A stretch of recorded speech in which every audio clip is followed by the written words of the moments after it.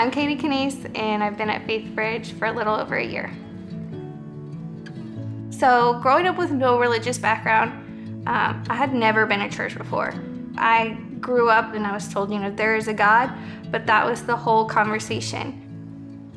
I knew from Christmas there was baby Jesus in the manger, but it's not like you know Jesus, you just know of him.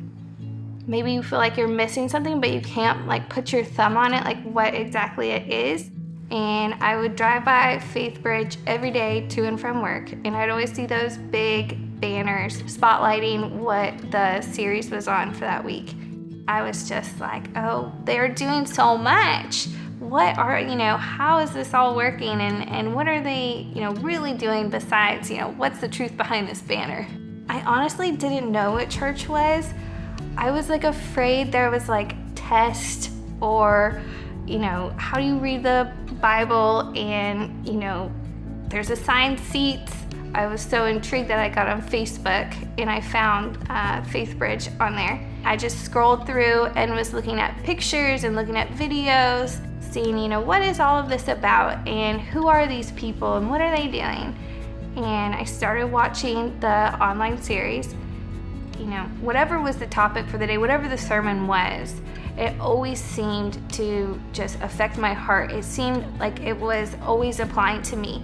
Even when I knew, Pastor Ken didn't say, hey, Katie, what's going on in your life so we can make a sermon for you. It always seemed to just hit home no matter what it was. So I just kept coming back because I was just like, I need to know what is happening here.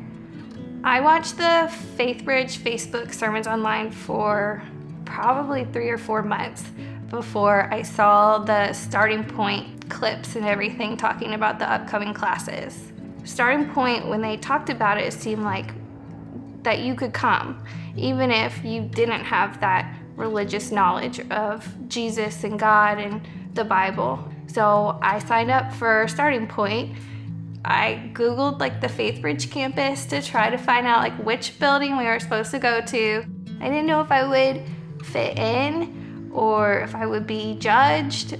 And just through going around the room, we were able to learn about where each person was and how they got to that starting point class. And nobody's story was the same, but everybody was there to understand, this is a starting point for us and we want to move forward. They gave me a Bible. I remember they were like, take a Bible off the cart and this is for you to keep. And I was like, my first Bible, and I still have it. And it wasn't really until after starting point when I realized this is the piece of me that I've been missing and always searching for. It wasn't always you knew what you were searching for, so you couldn't really put, words to it or explain it. You just felt that love once you got to understand Jesus and how he works in our hearts.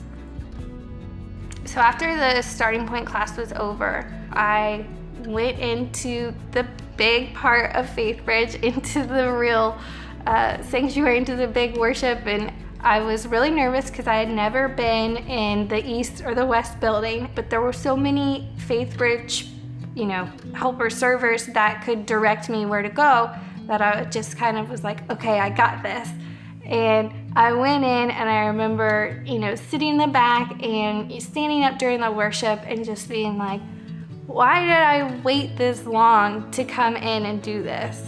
Message of the day, church is not scary. Come.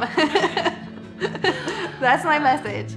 So then I talked to Nikki from our starting point group and I said, this is something that I feel is right for me. And I want to learn how do I move forward and grow here. And I learned about getting a grow group, getting connected with a grow group. And then I also learned about baptism because I had never been baptized growing up. Then I got plugged into a discipleship group with Nikki and Kate. Going through discipleship, it's hard. It's hard to, dig deep within you and understand, what's driving you to these decisions and where do you have Jesus. On the other hand, going through discipleship with Nikki and Kate has been wonderful because you have friends to go along with you through this whole journey. When it's hard, you have someone to rely on, and you can call Kate and say, I'm struggling with this, and she's gonna be there and help me through it because she understands where I'm coming from. And I just want to continue to get plugged in at Faithbridge, to help grow our grow group and to help, the serve teams and wherever I feel like my abilities will be best suited. It's just so nice to walk through life with all of these people and have the understanding that you are not alone, that you have this safety net of people that love you and want to surround you and help you through all kinds of situations.